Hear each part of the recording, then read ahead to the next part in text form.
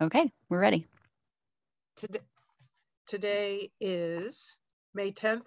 This is a meeting of the Disability Access Advisory Committee beginning at 11:30 a.m.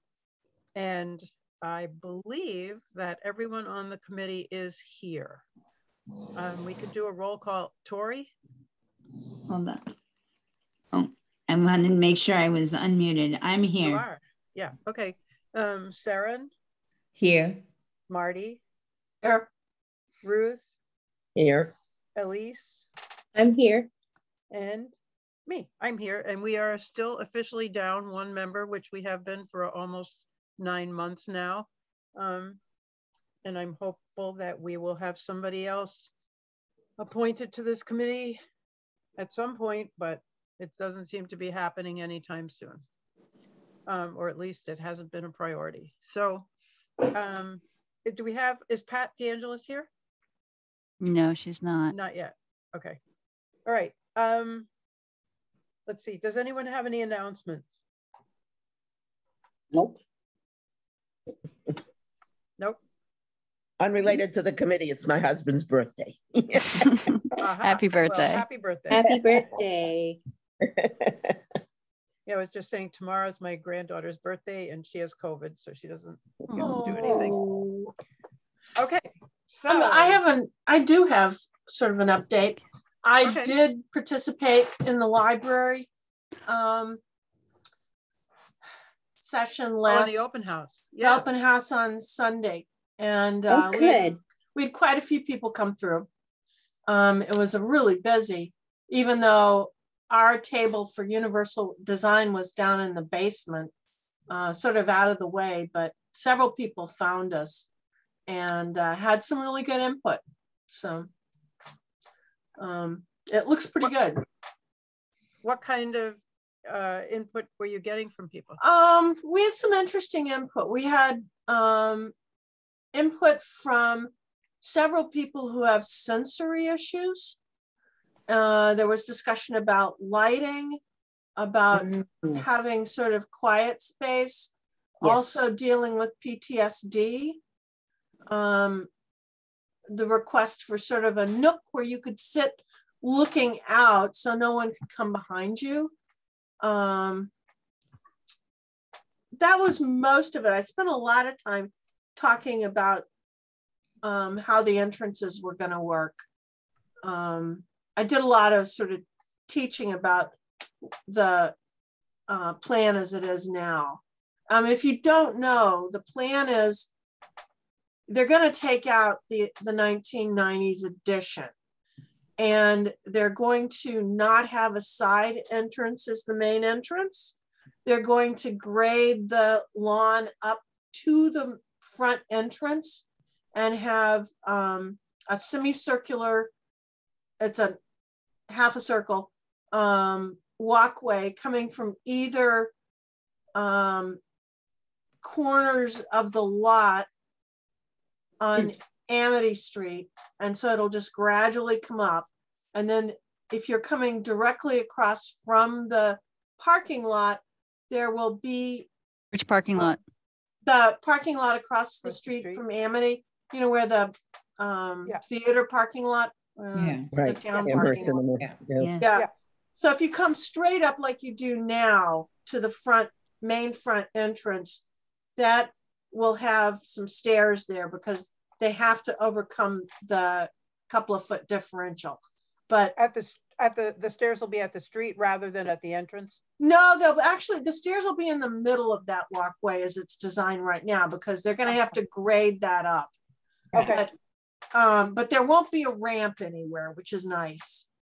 And then on the lower level, there will be a rear main entrance coming from the CVS parking lot, which will be fully accessible. And that will have the auditorium, the community room, which they're going to basically double in size. It'll hold about 200 people. Oh, good. And it will be, they'll be able to close it off from the rest of the building, but you'll be able to come through the community room to a sort of foyer that has accessible restrooms. So they can actually use this after hours when the library is closed. So it looks really good. I mean, I'm pretty impressed with it. So Are you working on it, or did you just get involved for this? I mean, are you one of the people who's on the committee? Well, you're not. No, I'm not on the committee, but I've been asked to do a couple of things. One is review the plans when they get farther along. And I'll be looking at, you know, all the architectural things because that's what I do. And I've been asked to come in at times to help them, especially working with the community. Marty, are they going to have auditory enhancing devices? For they haven't people gotten who... to that point, but I'm sure they will. Okay. Yeah, because some people who aren't deaf. No, I'm sure the community room will have that. Right. Marty, I have a question. When you enter from the CVS, the lower level, will they have elevators that will take you up to the library level? Oh, yeah. Yeah, there'll be you know, right now they only have they have 2 elevators. And they're hard, the one in the back is really hard to find, but there will be a main elevator, and they're also keeping the one in the old building. So yes.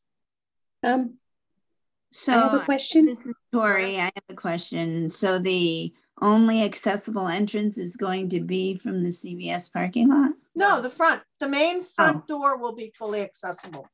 But with stairs? But you said there's no, there won't be stairs. They're taking the steps out, and they're making a circular ramp. Yeah. Wait, I'm confused. One at a time. So let's have Marty respond to Tori's question. Let me try and explain this again, because I don't have a graphic. It would be easy to show you. So basically, they're going to get rid of the steps at the front entrance, but they're going to grade the landscape up to that entrance. So there will be 2 walkways that are fully accessible, and then the straight walkway that goes to Amity Street from the door to Amity Street has to have steps in it because it's just too steep. So if we're hearing you correctly, for the front entrance along Amity, there'll be 2 ways to enter the building. One via a walkway with steps, and one with a walkway that doesn't require steps. Yeah, there's 2 walkways that don't require steps. Oh, okay. Because it's a circle. It's a half a circle going from the lot corners on Amity Street. Okay. So are they keeping the driveway with the few handicap parking spaces on the side? I believe they are. That hasn't been fully developed yet, but I think so. They're not messing with that driveway. Okay. They're just getting rid of that ramp. What happens to the ramp right now, which takes you through the side door? Are they eliminating That's going away. Because the code requires that all entrances and exits be accessible. And so there's only going to be 2 entrances and exits, one in the back and one in the front. Okay. So nobody will go in through the side. That's actually going to become a loading dock. Oh. So connected to Tori's question, if they're going to keep the driveway with the accessible spaces, but they're going to do away with the door that's there, how are people going to use those accessible spaces to get to the front door? You go to Amity Street and then take the new walkway. So you go down the driveway to the place where the circular driveway starts? Yes. Okay, right. Okay. So the distance is going to be much longer as compared to what it is right now? I don't think so. Not because really. The ramp is quite long. Yeah, The not ramp really. Because to get on the ramp, you have to do that. Yeah. You have to get onto the ramp, you have to go to Amity Street and then go. This is still in schematics. It's not This isn't set in stone yet. And it won't be probably for another year. We've got a lot of design to go through. So, but right now, that's the plan. Subject to change, obviously. Oh, that's a cool solution. Is the historical commission or whatever it is, historical, whatever the law says you have to have, going to allow that change to the entrance? Yes. Okay. Yes, it's really not impacting anything. And they're going to have to replace the entrance door because the entrance door is way too heavy. Very heavy. And so, and it needs to be replaced. It's in really tough shape. The automatic door is terrible. Yeah. It punches in and I mean, it swings out. Well, that's what it's supposed to do. It has to swing out. I know, but there's no room to walk in really. It's they're gonna fiddle with that. Yeah. I think it'll be much nicer and it will work. That'll be great. The architect that they've got is very, very good. Cool. Feingold Alexander has been involved in the State House for the last probably 15 years, and they've done some really nice work. Good. So I've seen some of their work. Are they going to have an electric thing that you can press to get into the main door? Yeah. Oh yeah, yeah. Okay. It'll be the main doors will be have openers on them. Right. Good. I mean, yeah, because that door, like you said, is very heavy, very heavy. So, in the interest of time, and this isn't an agenda item, but it should be periodically over the next time. So, Marty, can you sort of keep us apprised of when you think we should be discussing something that's coming up that you've been made aware of? It's possibly too early. It's too early, but if I am, you know, if they bring me in for something, yes, I'll definitely report on it. No, that's great. Yeah, that's great. Thank you, Marty. Thank you. And yeah, thanks for doing that. And it sounds like it'll be, and I suspect you're having some fun. So yes. No, we had a really great time. That's cool. Excellent. Yeah. All right. Any other announcements? I have one that's unrelated to the committee, but it's disability related. We're having a skin protection and seat mapping virtual workshop at Stavros on May 25th. So skin protection and what?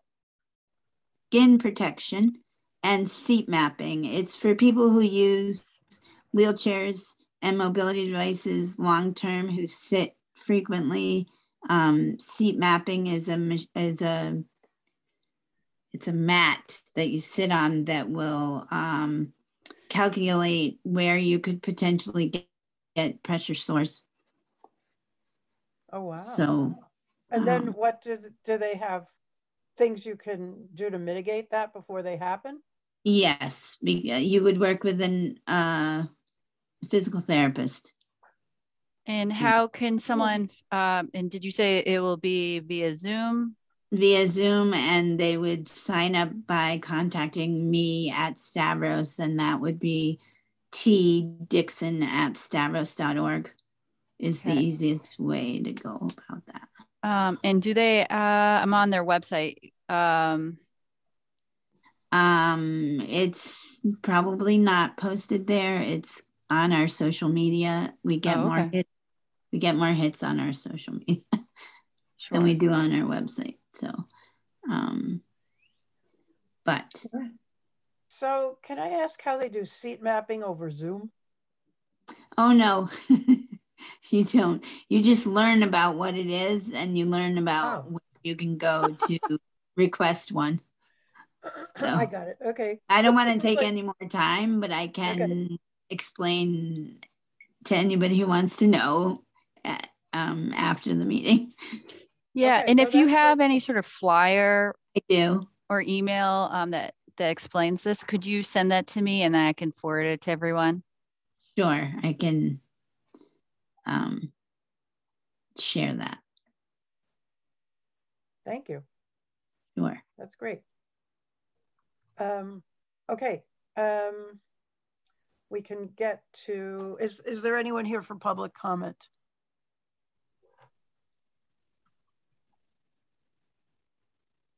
No. You see anyone, Maureen? It looks like Tracy's here. Okay. Allowed to speak. Okay. Hi, Tracy, Tracy. If you wanna could state your name and your address. Oh, okay. Oh, hi, I'm Tracy Zafian. I live on Blue Hills Road. I actually don't have any public comment. I just wanted to let you know I'm here. So Okay. I do have some comments on some of your other items maybe, but I'll listen in. Okay. Thanks. All right. So the first item is about Pomeroy Village. And after our last meeting the next day, I happened to have gone to a presentation by the Massachusetts Commission for the Blind. And one of the speakers was the new Director of Orientation and Mobility, Allison Bull. And I listened to her and I thought, you know what? She sounds good. So at the very end, she said, you can contact me at, and she gave a phone number, and I immediately dialed it. And within 30 seconds, of the end of the presentation, we were talking and I told her about Pomeroy and I asked her if she would be willing to contribute her expertise just to look at the plan. And she said she'd be happy to. So I sent her the plans and I sent it to Maureen, and then she and Maureen got together. And so she gave some useful feedback. Mostly the feedback was that they did a good job and that she had some ideas to make sure that the finishing touches worked well. And so Maureen, you can talk about that, but it seems like they had to do with the duration of the rapid flashing beacons, depending on how long the segment is that gets crossed. And also about one thing I had brought up, which is what they will say when you press the button. Like you have to say what street is being crossed. Yes. So Christine, our planning director, Christine Brestrup, and I met with Allison Bull, Allison with an S. I misspelled her name. And it was a really nice conversation with Allison, and she provided good recommendations. And she thought the project overall was really good and well thought out. We showed her how some of they're called rectangular rapid flashing beacons. We'll call them flashing beacons for short. So each of the ones located around at the roundabout, and then just north of the roundabout in front of sort of Mission Cantina, where there's another proposed crosswalk. Those beacons are slightly located at different spots, and they're within 10 feet of the road, but and that is the maximum that it's allowed to be. It can be no further than 10 feet. But they some of them are 5 feet away, some of them are 10 feet away, some of them are 7 feet away, and she was fine with that, having sort of these different distances, and they are due to physical constraints and things of that nature, of why there is sort of this different locations. But she suggested that the time length for the audible messaging and for the flashing component when the button's pressed to cross the street, that the length that the audible messaging and the flashing should account for the distance from where you press the button from one side of the road to the button on the opposite side of the road. And so that means that each crosswalk, each distance, or each sort of length of the audible and the flashing could be different for each of them. So it should be dependent on that distance. And then also it should be at a speed for a length that is reasonable for someone to, slowly cross the street, not speed walk across the street. And so those are two important factors to consider. And then she suggested that the audible messaging could state something like lights are flashing, it is now safe to cross West Pomeroy Road, for instance, and each audible messaging should reflect the correct street name being crossed, and that the volume of the audible messaging for each of the beacons should account for the surrounding noises and should be easily heard by pedestrians at each respective flashing beacon. And during times that the flashing beacons are not activated for crossing, they should make a beeping noise approximately every 30 seconds, which will serve as a wayfinding tool to help pedestrians locate the respective flashing beacon. And then the volume of the beeping noise that would go off every 30 seconds should also account for the surrounding noises and be easily heard by pedestrians at each of those locations. I like this woman. Yeah. Wonderful. And so, you know, I shared this with numerous people, town manager, the town council, the DPW superintendent, the assistant town manager, and the planning director. And, you know, so Guilford Mooring responded back to me saying, this is how, he implied that this is the standards that what she described are the standards that they are going to comply with. It just wasn't articulated by DPW staff. And so maybe that's, you know, this is, you know, creating conversations and connections of, you know, between this committee and DPW. So perhaps maybe moving forward, it would be helpful for, you know, staff to clarify these components that are really important for everyone to understand. And also Allison again was so nice, and she said that, you know, I was like, oh, this was so great meeting you and discussing this with you. Would you mind if, you know, in the future, if we have any questions about this project or other projects or initiatives, could we use you as a resource? And she said, yes, absolutely. So it sounds like we have a good contact with her. And she is, what is her official title? The Director of Orientation or Mobility. Yep, with the Massachusetts Commission for the Blind. Right. So, and yeah. As such, she can't charge us anything. Oh, there you go. Didn't even think of that one. Oh, yeah. Well, that's in many ways why I called her, because Guilford at the last meeting said he didn't have any money and he hadn't contacted a consultant and that he wasn't going to. And so that's why I called her, because I knew she couldn't charge us. And I didn't know anything about her before I heard her, but she made a lot of sense. I like her. Talked about, yeah, I liked her a lot. And she was, you know, she was very kind, and it was very nice of her to do it. And I don't know how many communities ask her, and I don't know what she would do if a lot of them did, but we got lucky. So I think it was really good. And now we know that we can ask her in the future, until we know that we can depend on DPW to actually follow through and do what we ask. It's really good to have somebody like her. And so I'm very grateful to her. And I wrote her a note, and you all got the note, I think. Did you get the? Yep. Okay. I don't know if you copied everyone else. You copied me. I didn't copy the whole committee. Yeah, I saw your note. Yeah, that was really nice. And then she responded too, and she was like, oh yeah. And she said like, oh yeah, if you ever have questions in the future, feel free to contact me. Nice. Right. So we'll say, oh, well, you did say that in the email, so we're contacting you. Thank you, Myra, for making the town link with that person. Well, I got very lucky. helpful. I got lucky because she was there, and I called, and she answered the phone. I mean, there was a lot of luck involved in it. Yeah. But, you know, sometimes you take advantage of your opportunities and they work out. Yes. Yes. Right. So you sure did. Thank you. You know, and it was, you know, what's good is that essentially they did do a good design. And, you know, that's what I said at the last meeting, that it's very possible that whoever we get could say that this is an incredibly good design.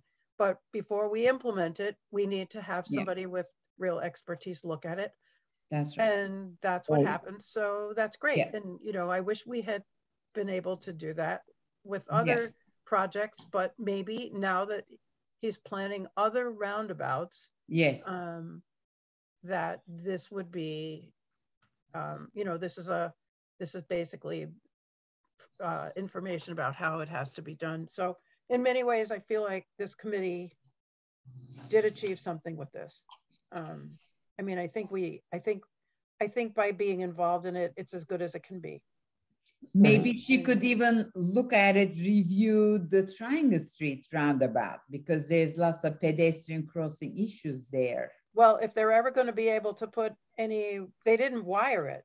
I mean, they'd have to rip it up. They did not put conduit under it so that we could put any, you know, we could get any RRFBs there. And maybe that's a good segue to the next item on the agenda, which is about an update about the about East Pleasant Street. Yeah. Triangle. Yeah. What last we heard, they were going to put the sidewalk from Garcia's to Kendrick Park because they could not build it the way it was originally designed, because the town didn't own the land and because there was electric utility poles and stuff, which would have been way too complicated to achieve for the money and the time that we had to do it. But apparently there's an update. Yeah, so we ran out of time at the last meeting. So I believe Ben Breger had provided an update that they are putting in a crosswalk where the Garcia's restaurant is located along East Pleasant Street, and that's where Bertucci's used to be located. And I would cross East Pleasant Street to connect over to Kendrick Park. And so what the new information is that the rectangular rapid flashing beacons are now being proposed where they are building a crosswalk at each end of Prey Street. So Prey Street connecting over to Kendrick Park, there's a crosswalk being built there that will include those flashing beacons that will be audible. And then at the other end of Prey Street, where it connects back to, crosses over Triangle Street. I thought they said they could not build a crosswalk there. Let's put it this way, actually. So they're building a crosswalk at the corner of Prey and East Pleasant Street, and they're maintaining the existing crosswalk at Prey and Triangle, and they are going to locate audible flashing beacons there. And so in some ways, there are ways to avoid the roundabout at Triangle Street. If someone from, the Cottage Street neighborhood wants to go to downtown, they could cross over at Triangle and Prey with the audible beacons, walk along the Prey Street sidewalk.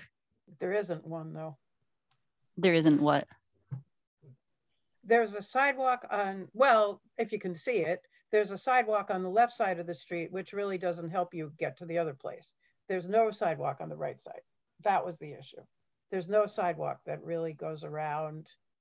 There's a lot of parking lots and stuff like that. So it's still not, it's not complete, but it's a good start, given that they weren't going to do anything. It's a good start.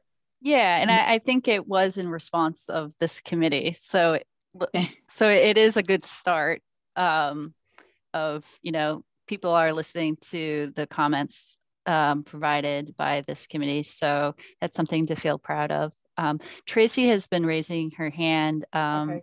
Myra, did you want to entertain comments from the public? Sure, I think that we should. They let me talk at their meeting. Okay, let's see here. Hi, am I unmuted now? We can hear you. Okay, great. I actually had a comment, just a quick comment about the Pomeroy Village, but with the, but I'll comment just on the, and I had raised my hands earlier. I know it's hard to see the public when you're in a meeting, but with it's great to hear that this Triangle Street improvement is going to happen at Prey Street and Cottage. It's really great to see, and I'm glad that got resurrected. I did have some concerns, and this is just some more general concerns, that there is like one of the corners of that intersection that does have a utility pole like right in the middle of the sidewalk, which is never ideal. And so I do have some more like general concerns about that.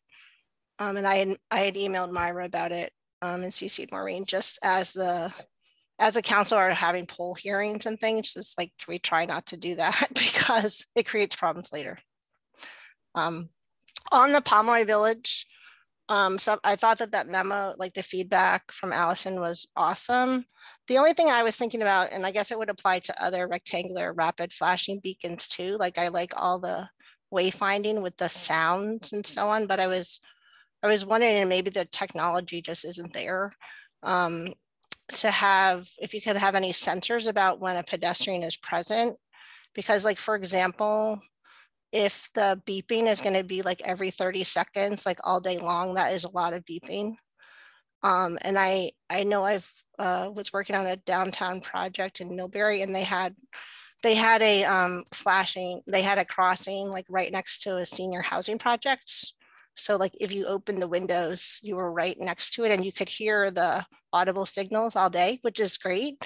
But at the same time, you could see like if people are opening their windows, that it's sort of an issue. And so if there's a way, I mean, not to, you know, if to make it like certain times a day, but even better would be if there is some kind of sensor you can have, like when there's a pedestrian or something, maybe certain times a day or when there's a pedestrian, just so it's not beeping constantly. And I guess related to that, just I know that your committee's looked at just the maintenance of all those audible signals. And so just to make sure that those are maintained, because the idea of having those really informative signals sounds great, like in terms of telling you which street you're crossing and everything, but I would hate if those fell into disrepair and then not used. So thanks, that was it. Thank you. I do have a few comments about the shoveling too, but when you get to that, maybe I'll raise my hand again. Okay. Anybody have any more comments about Cottage Street? Oh, I have a question. What about that piece of sidewalk that doesn't exist? Is that part of the plan to? It is. If you're talking about along Triangle Street, along the south side of Triangle Street. Yes. So that there's for whatever reason there's a gap in the sidewalk, and that's going to be filled in, and so that will be a complete connection along Triangle Street, and that will be part of the Mass DOT Shared Street Grant. Cool. All right. Excellent. Thank you. And it is good that we got them to do something with that, which is great. So they said they had 5 sets of those. They hadn't assigned them. So obviously 2 of them are at the ends of Praise Street. One of them is at Garcia, that one, to Kendrick Park. Where are they putting the other 2 sets? I'm not exactly sure. I think maybe they're looking into locations. Okay. Because remember, they had 5 sets and they hadn't assigned them. Mm-hmm. But it would be all in that general area. I'm not sure. But that is a good question. Where will the other, so there's 1, 2, 3, 4. So is there, how many more sets are left? 3 sets? Maybe they were two. Maybe they were planning to put something in the roundabout. I don't know. Because I don't know. That's a good question. Tracy raised her hand up. Originally, when Ben Breger had presented it, they were going to have one on the right in the roundabout. So there were actually, even before they built the roundabout, there's these little stanchion there that they had set up to put electric conduit if they ever did for a signal. But I remember when Ben originally presented it, they were talking about flashing yellow arrows just from the corner of the corner of East Pleasant and Triangle, like the corner where the big building is right there, and that having the rapid rectangular flashing beacon just go like halfway through like across the intersection toward Kendrick and not the whole thing. And I remember contacting planning at the time and just suggesting, like, if you're going to have people push the button, you want to make sure that the flashing is like across all the lanes, not just some lanes. I remember. Yeah. So I mean, I wouldn't be surprised if they put some like right in the intersection. In the roundabout. Yeah. Oh, here's a good So- story for you. Yesterday, so- the van driver told me, you know, the one in Northampton at 91 and Route 9, that roundabout that they put in. Mhm. The van Yes. driver told me that on 3 separate occasions, he has been in the roundabout and somebody made a left turn off of Damon Road going the wrong way in the roundabout. Wow. Oh, my. Oh, wow. Yeah, 3 times he's seen it. Oh my God. Well, can you say that one more time? It's a 2-lane roundabout. And as he was going through it, there was somebody coming off of Damon Road and going the wrong way in the roundabout, thinking they could get over the bridge by going Yeah. left. Oh, wow. That's how it used to be before when That's the traffic right. lights were there. Yeah. Oh, wow. That's right. And I Yeah. said, oh my God, how many people are going to get killed there before they figure this out? Yeah. I would hope that So- that is a rarity. Yeah, Um, this 3 this guy's times, seen it he 3 said. times. Well, could they They put drive a more lot. signals? You know, That Right. was, I'm sorry, what was the question? like signs or something. You would think. You I mean, know, it's like- not our problem. It's not the purview of this committee, but I know. it's somehow people don't understand. These roundabouts are 1 lane, so they're a little bit different. Yeah. Maybe they're not as inviting to go the wrong way. I don't know. They're much But- safer. Yeah. You can hear me. Yeah. But did you Yeah. also hear about how there was a tractor trailer that was on the bike path there? mhm. It took a wrong turn and went on the bike path, and it Oh my didn't think, God. and then it got to the end of the street, whatever that street's called, and it was trying to turn that super sharp left on Bates Street to go to the industrial park, Oh, and no. it was stuck. But how it even got down the bike path, I have no idea. This Oh is my God. all caused by GPS. You're talking about right there, as you cross over the bridge Yeah. There's Yeah. a bike path, and The for whatever tractor trailer reason, a there. 18-wheeler decided to take the turn onto the bike path, thinking that that was a road. Um, It has pavement. there are actually, so there are apps, more information than you need to know, but like a lot of professional truck drivers have, we as just, individuals, driving just personal cars can use, GPS, Google Maps, Waze, all kinds of driving apps.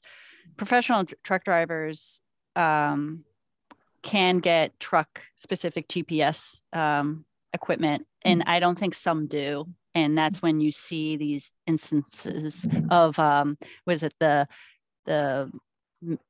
truck eating bridge Yeah. in Northampton, where yeah. truck drivers Yeah. go under the bridge and they get stuck, and Right. clearly they're not using the app, the GPS system specifically for truck Right. drivers. It happens at Sorrow Drive in Boston too.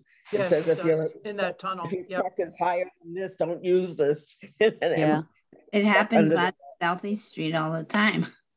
yeah. Well, it's Right. providing a lot of good income for cities. That's one way to think of it. It's like, what is the fee for every time that happens? Bridge. No, but the other Is it less than problem is that repairing the bridge? Who knows? I don't Yeah. know. there's a pedestrian crossway there, right where you Right. get onto Damon Road.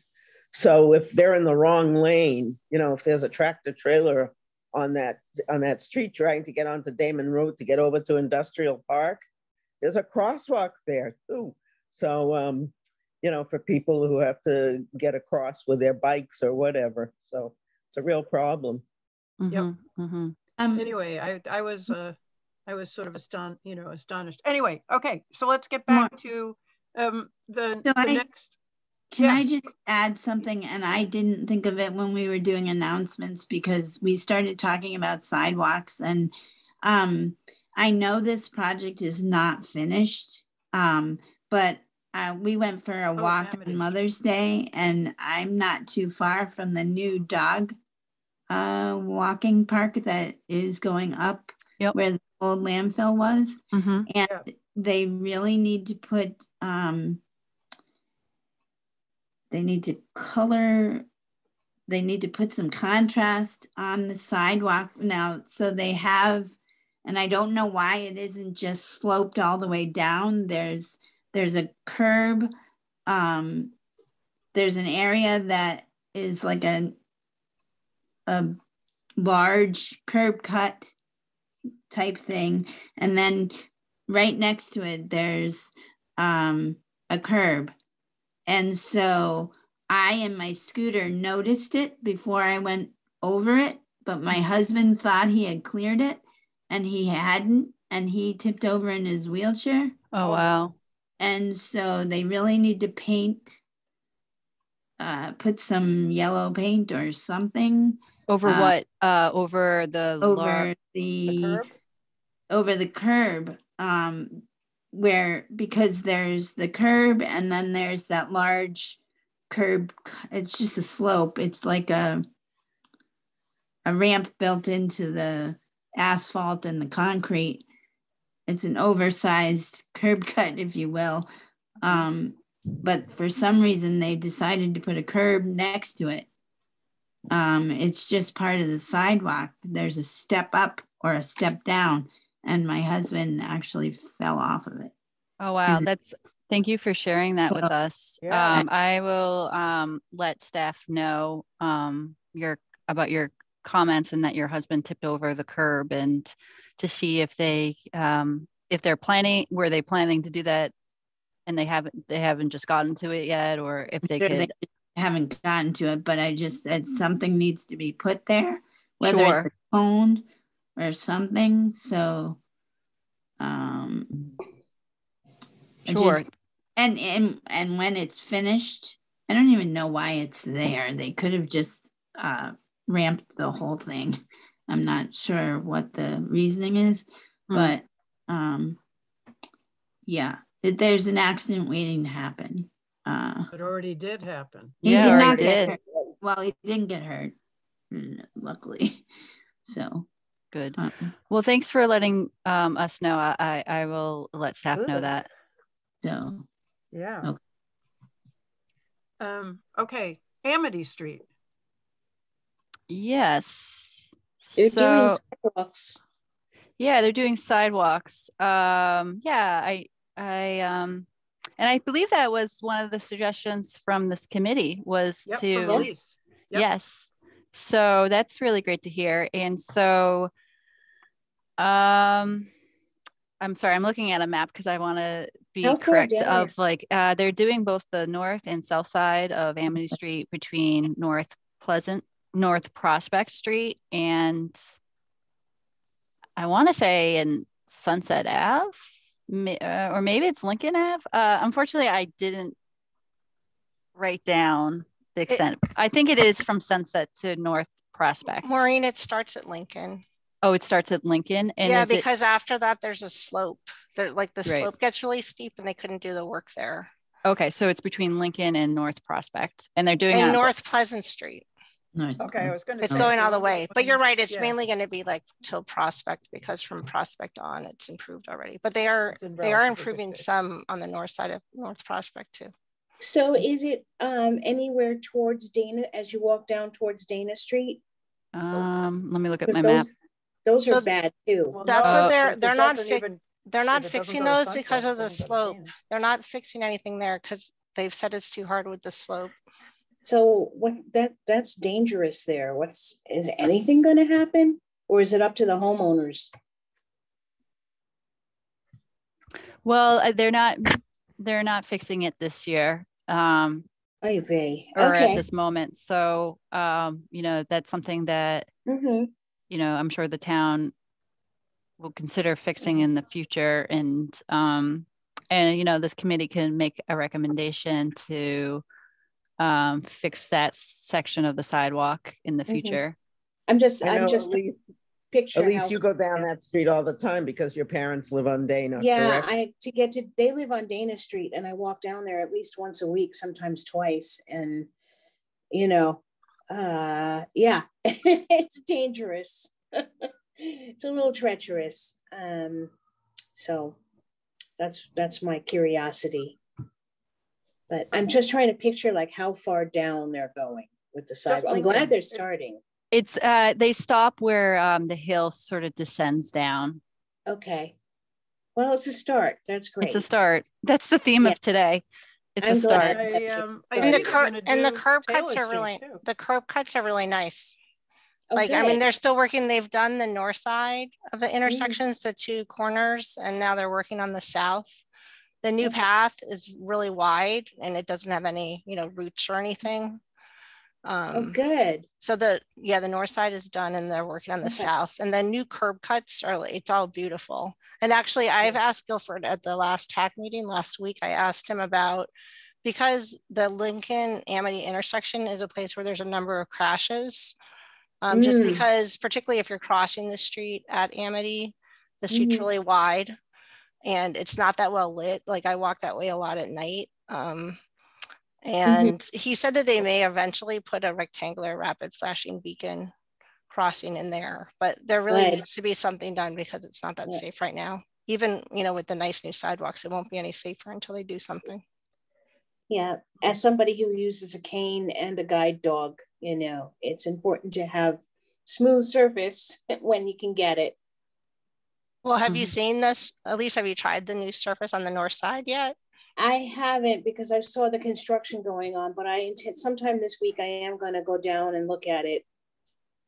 Yeah, so the south is still in progress and the south side. And one thing I don't like is that they just say sidewalk closed. They don't really give pedestrians anywhere to go.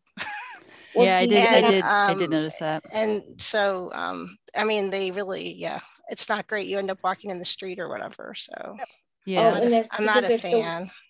Because they're still working on it, they closed it? Well, there should be a accessible route during construction. Yeah, I can't walk to my folks' house because I use that side of the street. Well, so now when you're ready, you could walk along the north side and then connect back over. Then you have to cross Amity Street and there's no light, so it's not so safe. It's not great. And there are places where there's no sidewalk. You know when to cross, but if you don't have a light on that street, it's not okay to cross it. No. So at the Lincoln, at that intersection, the Lincoln intersection, I mean, yesterday, like they have all the metal forms, like where they're going to be filling in the sidewalk, but it's all just none of it's filled in yet or anything. So you really can't walk that way yet, unfortunately. So it'll be open. It'll all be open eventually when it's done. Yeah, it looks like it'll probably be done, and I don't know, probably by the end of this month. I think they're talking about working. Didn't they send out something that they're all going to be working on that street for 10 hours a day until UMass graduation to be done with it and before the commencement? When's commencement? That's for Route 9. Commencement is on Friday. Oh, it's Route 9. Yeah. Yeah. And University Drive and Rocky Hill Road, they're all closed on Friday. So well, good I see they're also going to repair, it says Taylor Street is one of their projects. I don't know, do you have any idea, Maureen, where they're doing it? Because pretty much most of the length of Taylor Street has fallen apart. Taylor Street, I'm sorry. That's one of the projects that they listed that they're going to do. But pretty much between High and Newell Court. Yeah, I'm not sure when really they're I don't know when they're starting the Taylor Street roadway improvement. No, it's not a road. It's only a sidewalk. They don't need to do the road. That's one of the roads they did a few years ago. And you're saying that they're planning to. Yeah, it said they were going to do it. Oh, okay. Yeah, I could reach out to DPW. It doesn't say where. But anyway, it's pretty much fallen apart. Okay, let's go on to the Berkshire Eagle, the snowing. Unfortunately, you can't get the article anymore. I saved it as a PDF. Oh, good. I couldn't get it. I'll have to email it to you. All right.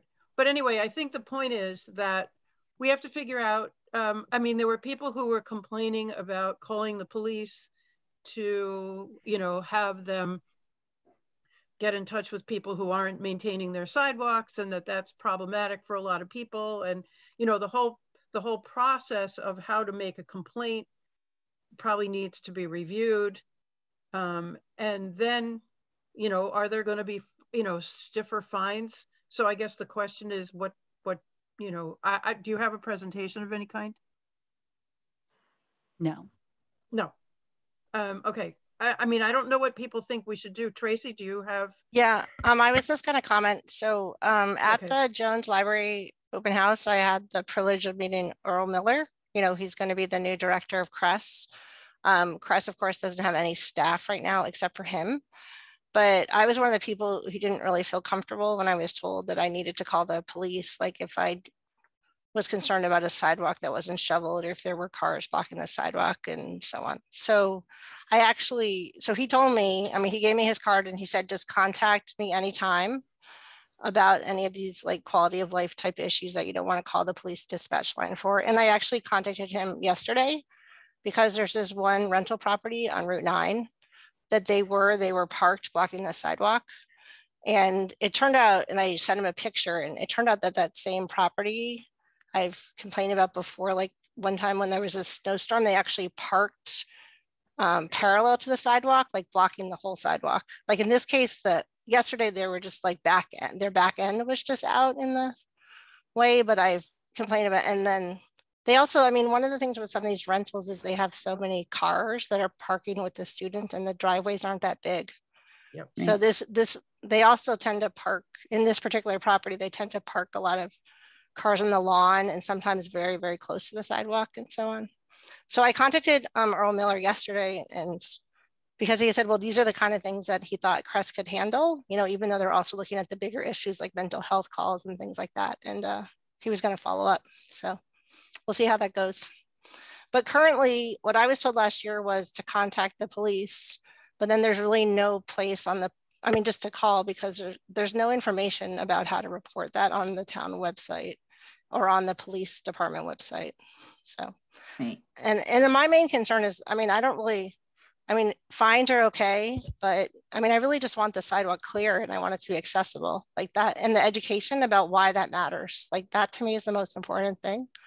And I don't really know that fines achieve that. And no. And in that model, that Berkshire, the Pittsfield model, like if you just increase fines, maybe there's reasons that people haven't done the sidewalk. You know, maybe somebody's sick or we don't even know. So I'd rather not be punitive and just get people to do it. Maybe I'm too optimistic, but. Anybody have any words of wisdom? No. But anyway, I can tell people Earl Miller's contact info because he said, go ahead, call him. So. Well, to continue with the theme, that's a start. So, I can give everyone Earl's contact information. That'd be great.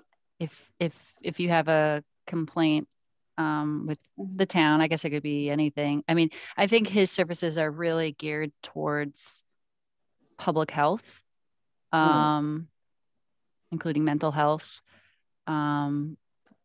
But, if there's, a complaint regarding sidewalks that you don't feel comfortable contacting the police about, he's really super friendly. So he would be a great person to reach out to by email or telephone. But I guess I would like to loop back with staff about that, because we don't want to, he is just one person handling every single sort of phone call right now. So we don't want to overwhelm him.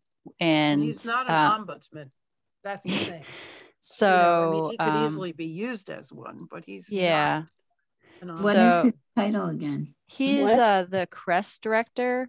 Can you tell us what CRESS exactly stands for? I knew you were going to say that. Hold on, give me a moment. It's Community Responders for Equity, Safety, and Service.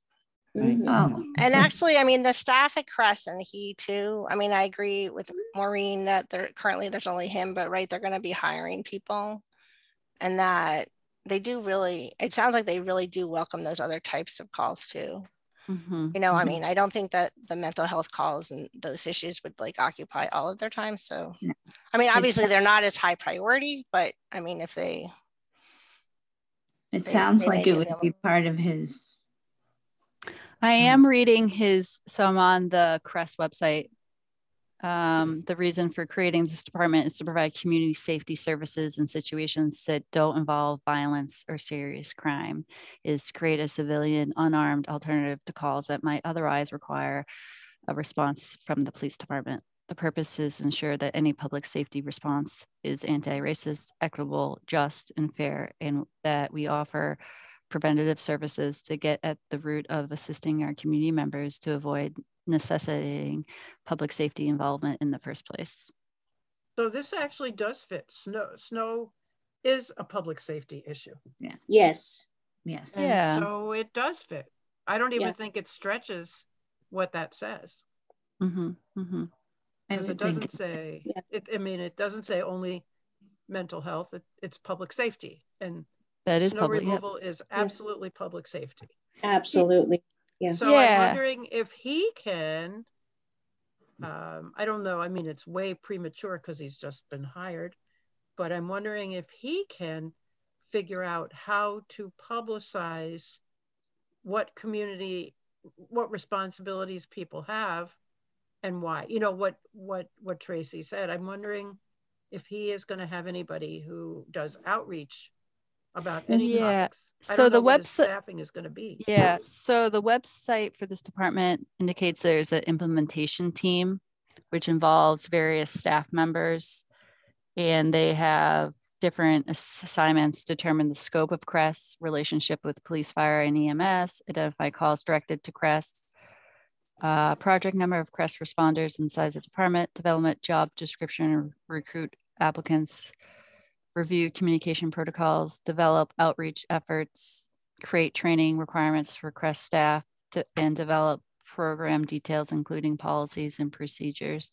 So perhaps I think this is a really great topic. And perhaps we should just wait until he has more staff members. Yeah. And I think it would be a nice, between CREST and the DEI director, I think this could be a really complementary discussion regarding, making sure our sidewalks are, maintained throughout the year as a public safety concern. Is there a DEI director? Not yet. Not yet. I think it's in the, I'm not really, I think they're sort of finalizing that this month. Okay. DEI stands for diversity, equity, and inclusion. Yep. Okay. Quick question. Yep. Since we're on the sidewalk subject, does that also cover bus stops?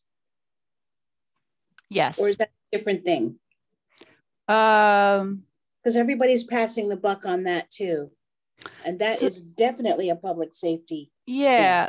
So I feel like, if there was a conversation, that would definitely be part of it. Okay. And so I think that would be the responsibility of the town to maintain the bus stops and shelters. I've sent so many emails out. Or do they think it's the PVTA's responsibility? Yeah, they passed. Yeah, that's why I can't. I think some of the bus shelters are owned by PVTA, or maybe they purchase some of them and then the town takes them over. I'm not exactly too sure of who owned. So I was at a meeting with Mindy Dom, like a community meeting, and people brought up the issues, and she was actually going to try to help. I mean, one of the things sometimes is that the town says it's the PVTA's job, the PVTA says it's the town's job. So the TAC, we have a new member who joined a few months ago who works for UMass Transit. And he said that when he's driving and he sees like a bus stop that really needs to be shoveled out, he contacts his UMass Transit right away to have it done. So he feels like it's UMass Transit's PVTA's job. The one in front of Jones Library in the wintertime is never shoveled. Interesting. Who's responsible for that one? That's a good question. We can look into that for sure. Yeah. Okay, so we should put that on as a bus stop maintenance, and that'd be great. And maybe in the fall we can ask. Oh my God, I can't think of his name. The guy you just said. Earl Miller. Of CREST. Yeah, Earl Miller. I'm sorry. That's fine. maybe we could have him come and see if there's anything we can work out with him as far as his understanding of what the observations that we have are. So that would be good. And the fact that we don't, I mean, it would be good to have it not be punitive if we can avoid having it be punitive. Mm-hmm, mm-hmm. Yeah. But yeah, we can certainly invite him to a yeah, meeting no, that, that would you be know, good. when he's available. Yeah, and I think the DEI person, I mean, he hasn't been hired yet, so it'll be months before we could get him or her here.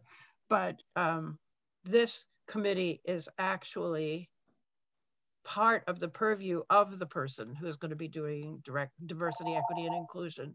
Mm-hmm, So, mm-hmm. right. We covered I have a question about the sidewalks. Have we checked how other towns are handling the sidewalks in winter time?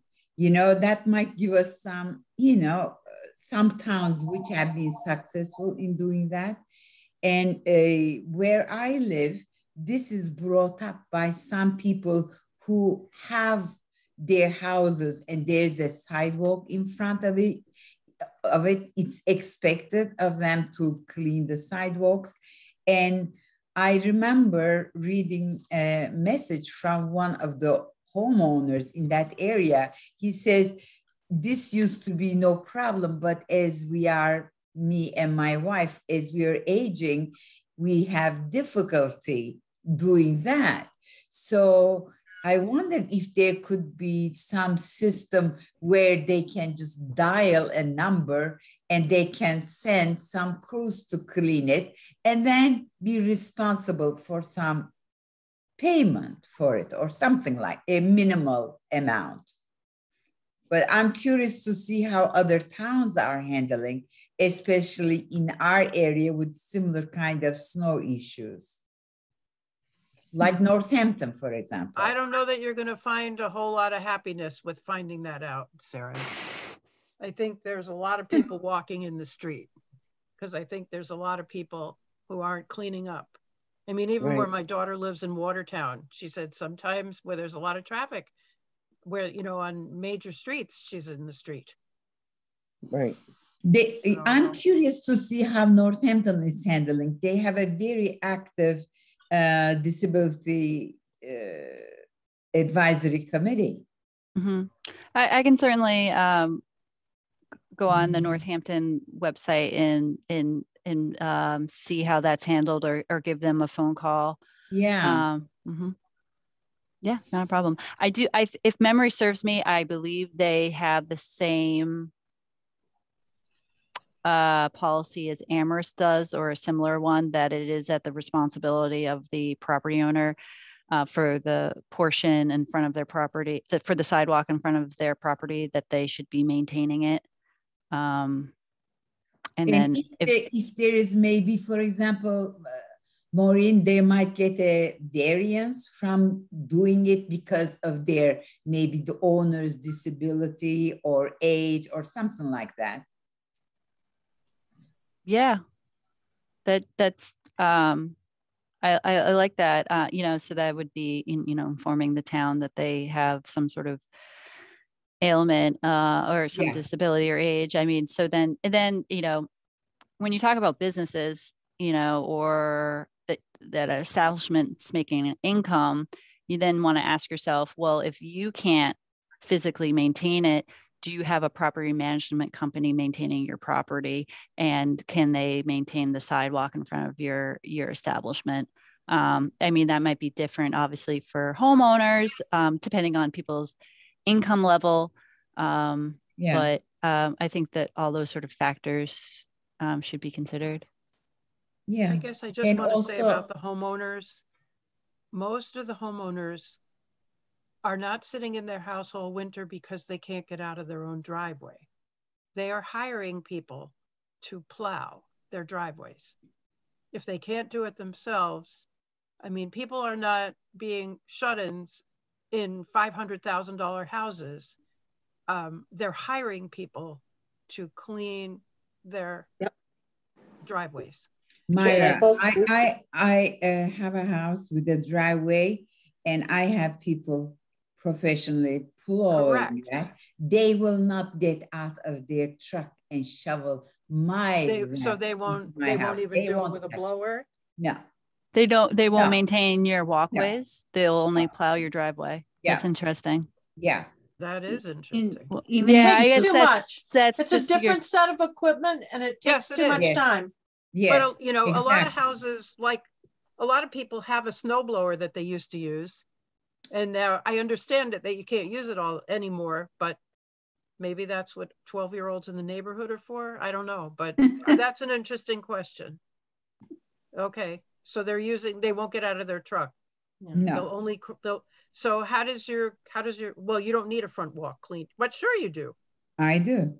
And I have people that help me personally, but not everybody, because I'm disabled, you know, I have assistance. So they shovel it when there is need, you know, and then, you know, I have my family also assists with that, but not everybody. I mean, I don't have a sidewalk that I'm responsible to clean, but it is challenging because I'm just telling you, they have snow plowing guys who come and do it, and they just, because they have so many people, they have lined up, so they finish it in 5-10 minutes, they go to the next driveway, you know, it's that kind of thing. So they don't have time to do it individually. That's good to know. Unfortunately, good. It's unfortunate, but that's good to know. Are there any other DAC members that want to comment on this? No, I just know that there's a sidewalk on the opposite side of my street. It's not in front of my house. That isn't always, my neighbors aren't clearing their sidewalk. Yeah. Mine aren't either. Yeah. It looks like Tracy. I have a question. Yep. Mm-hmm. I was surprised when we moved out here. They have sidewalk. The town has sidewalk cleaners, I'm assuming, because I was surprised that we had one that came up our part of Main Street, you know, and we're heading up towards like Pelham Road up that way. But you know, I was surprised because I had never seen that before. They certainly don't have that in Newton where we moved from, but they do have, I don't know if it was the town or whatever, but I had commented to my husband, look, there's a little snowplow that goes up the sidewalk and cleans off the sidewalk, so you don't have to do that. So the town does maintain some of the sidewalks in downtown. They'll do a sort of the first run of clearing the sidewalks, and it is limited to just the main streets in downtown, and then it's up to the property owner to maintain them after that. But you know, due to financial constraints, I don't think most towns can afford sort of expanding those maintenance items. And so that's why towns often will have in their bylaws that as a way to take the financial burden away from the town is to put it on the property owner for the portions of the sidewalk there in front of their home or business, that they should maintain it and sort of, and that's the way everyone chips in and, you know, provides a service for the whole community if everyone chips in. But I think it is a real issue because people in Amherst certainly are getting older. I mean, we have a very large percentage of elderly people who live in Amherst. And, you know, I mean, every time they want to do a 2.5 override, that becomes an issue for elderly people who are homeowners who are living on fixed incomes, you know, and I've written letters to the editor saying, you know, you're going to lose this population. They're not going to be able to afford to live where they're living, where they've lived for many, many years. You know, if we keep doing 2.5 overrides and their property taxes keep going up if they're on a fixed income. So I think some of these issues are not just related to people with disabilities, but also impact people who are elderly. So I think the town has some mechanisms for that. I think there are ways that, I forget what they do, but there are ways that they can work with people to pay their taxes, even from the value of their homes. Yeah, with but you reverse know, I just mortgages have and to say, stuff. my husband and I looked into that, and with our Social Security stuff and a little bit of savings that we have, we didn't qualify for what they call as an abatement or whatever. I mean, the town does have, you know, if you go onto the website, they do have mechanisms, but you know, it's very limiting in terms of what your income, your annual income is, given you know what your Social Security benefit might be and whatever small pension you might have. Well, that's a whole other question that doesn't really have anything to do with this committee, but, all right. Have we dealt with everything? We have. There is another item on the agenda. Actually, so Yeah. I guess I have an announcement, which would be about the capital budget. So it looks like I believe the town council still needs to formally vote on it. But I checked in, the assisted listening devices for the Bank Center are still on that list. And so is auditing the flashing beacons, the existing flashing beacons, and replacing any ones that are, you know, broken. And also the ADA improvement capital budget item is also being maintained. So those are all really positive things. Wait, what's the ADA improvement capital? For you facilities. Mean just yeah, okay. Mm-hmm. And the door was done through a grant, so that's not involved in the capital plan. Yeah, for the Bing store. Okay. Yeah, so Okay. the planning department was awarded a grant through the Mass Office on Disabilities That's what we didn't do. to replace the front door to the Bank Center, and there was a broken automatic door opener, and the landing in front of the door needs to be reworked as well, and then just realized signage. what we didn't do, which is the parklets. Oh, Do you know yeah, where they're putting them? yes. So with the assistance of the planning department, the Amherst Business Improvement District was awarded a grant to place 3 parklets in downtown. And so a parklet, real quick, is a sidewalk extension, extends the sidewalk further along, and provides a space that is at the same level as the sidewalk, and can provide a space for like a restaurant. And so there could be chairs and tables and stuff for the parklet. And the parklet itself will be ADA accessible, and so will the transition from the adjacent sidewalk to the parklet will be ADA, and then, you know, the placement of the tables and chairs will all have enough room and turning radius for someone in a wheelchair, and there'll be railings along the edge of the parklet with like concrete barriers at each end of the parklet. Oh, so a chair can't fall off into the street, basically. Correct. Yep. Yeah. And okay. yeah, so there's 3 parklets. One is going to be built in front of Amherst Coffee, and the other 2 will be in front of Fresh Side on South Pleasant Street, yeah. And another one in front of Veracruzana, which is also on South Pleasant. And they'll take up about 2 parking spaces each. What parklet was. That was going to be my question. Say that again. Yep. When I read the agenda, I was wondering what a parklet was. I didn't know what it was. It's sort of a funny name because it's I know it's like it's a new coined term that's been used. And so you've probably seen on the news, you know, during this COVID era that we live in, is a lot of towns and cities have provided these, parklets, extended sidewalks to provide, you know, more outdoor spaces for restaurant goers and stuff. And so, so this project is a pilot project, if you will, as the town wants to explore looking at streetscape designs of downtown, and seeing, you know, this is just temporary. The parklet can be removed, you know, so sort of at any time. But, you know, the town wants to explore permanently, you know, extending the sidewalks so they're wider. And, you know, what would that look like, and what kind of amenities would folks want to see?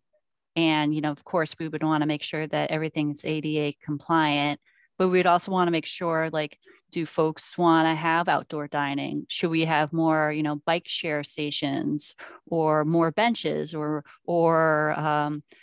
street trees?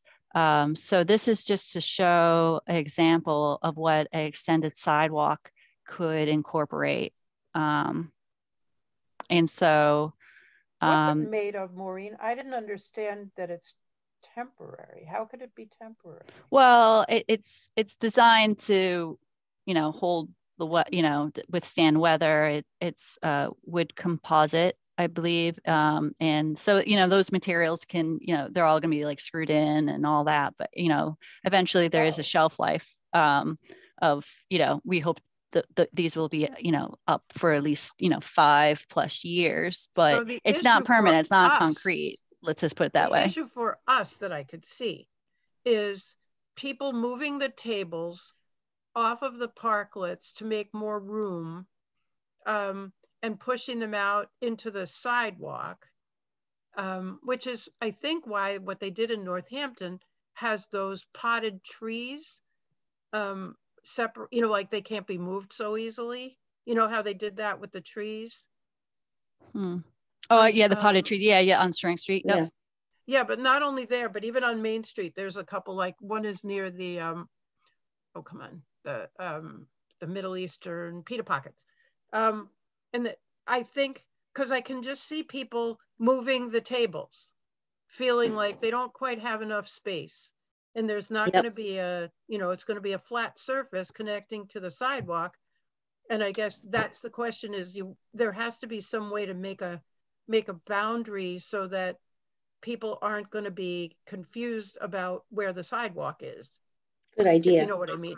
Yeah, yes. No, those are, I understand your concerns. So each of these restaurants will have to submit like a floor plan showing where their tables and chairs will be located on the parklet itself, which is, you know, a platform, and that they will agree that, you know, none of these tables or chairs will be relocated on the sidewalk. The sidewalk will be maintained as a pedestrian route and will not be utilized as outdoor dining.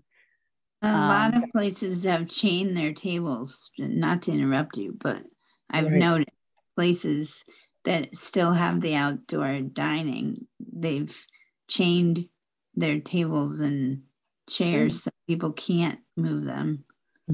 Okay. Or take Okay. So, you know, golf, you know, if that were to become an issue here in Amherst, that people, you know, restaurants are tinkering with the location of the tables and chairs, you know, the town definitely strongly wants to maintain the sidewalks as a pedestrian route. So, you know, if it comes to that, you know, the town could say, you're going to have to chain your tables and chairs, but let's hope that that's not where this is going to go.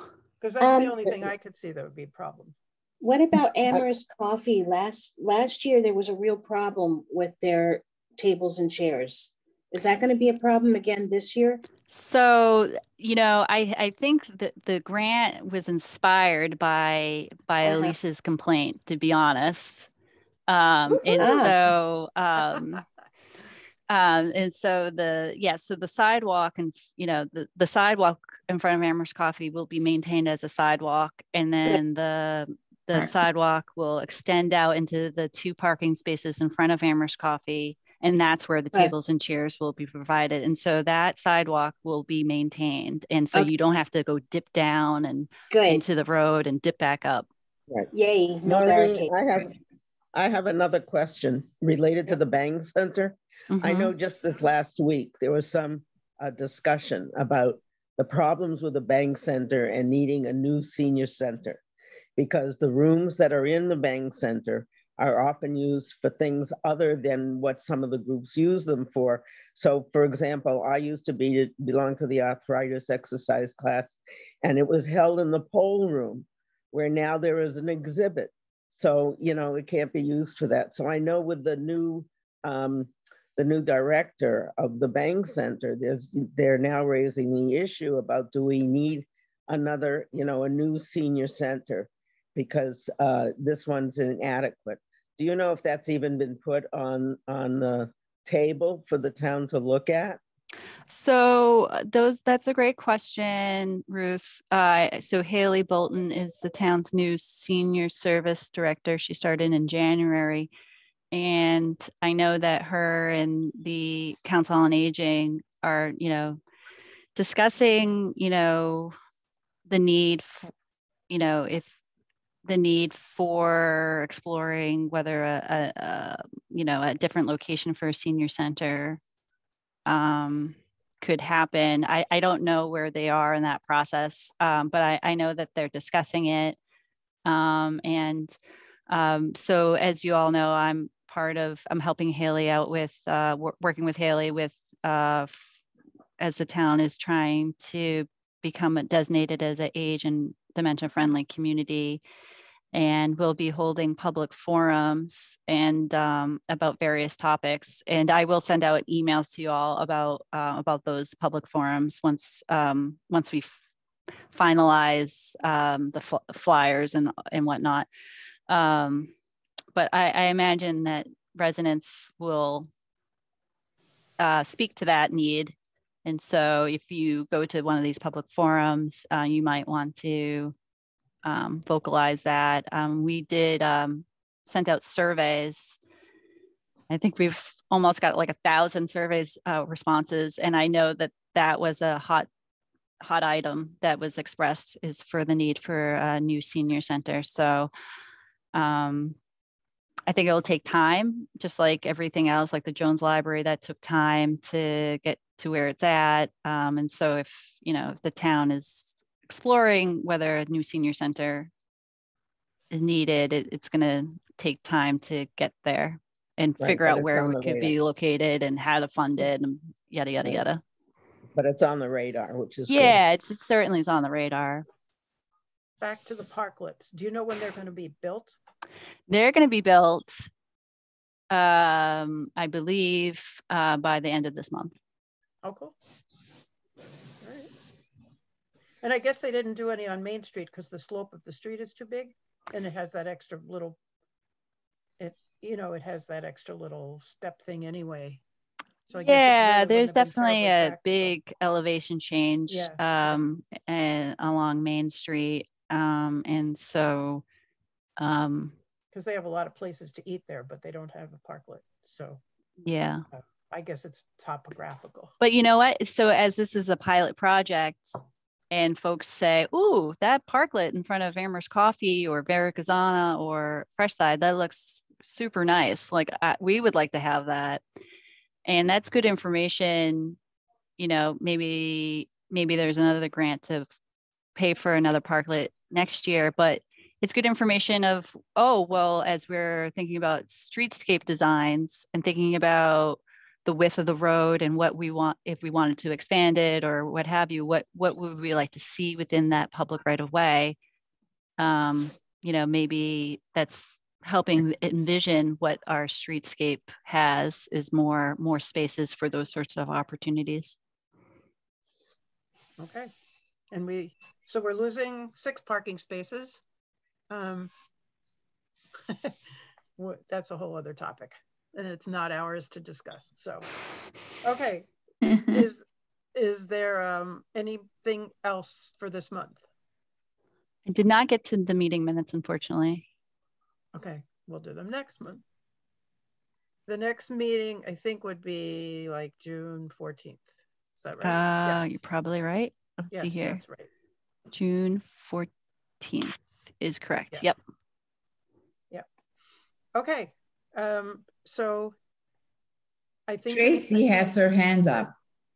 Tracy does? Oh, okay, thank you. Yeah. Tracy.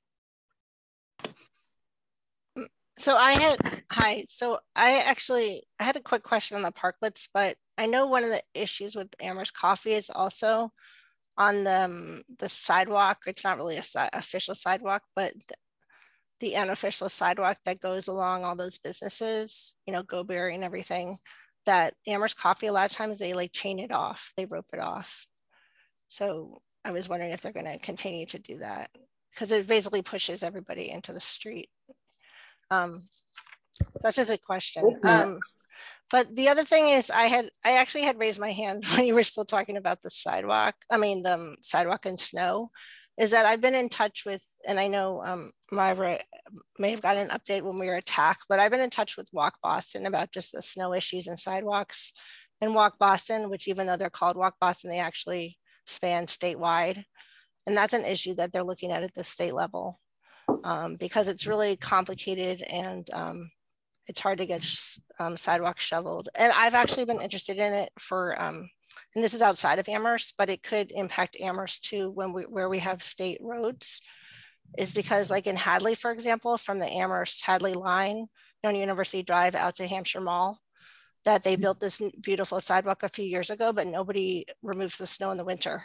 So we've had the last 3 winters and nobody takes responsibility. It's one of these questions, like Elise said, where the town says the state is responsible and the town, so they keep passing the buck and property owners don't do it. And then even though you have the nice sidewalk, people are still wheelchairs, everybody is still in the street. So I'd really like to see that fixed. And also the state DOT, like through the other part of Hadley, like from the mall towards the bridge, they're also going to be building sidewalks there. So it's a bigger issue, and this, Walk Boston is working on it, and it's really challenging with the state because they can't find anybody to clear the sidewalks. And so anyway. Do you have Walk Boston coming to a TAC meeting anytime soon? I've reached out to them. We've been in touch, the chair of the Walk Boston board, like the volunteer board, she lives in Springfield, and the TAC has been in touch with her because they do a lot of walk audits and so on. The person who gave the presentation on the snow, the last time I contacted her, she was on leave, like for a family situation. I'm gonna get back in touch with her, but I will let you know if they do come out to us. That would be a really cool thing for us to know about, all of us to know. But I know that the day I talked to her to follow up on the phone, and that there were, like the head of Walk Boston was meeting with the state on that. So, I mean, it continues to go every year. I know that every year I contact like Joe Comerford's office, and they've been trying to make progress too on our particular sidewalk, the Hadley one, but it's really a statewide issue, so.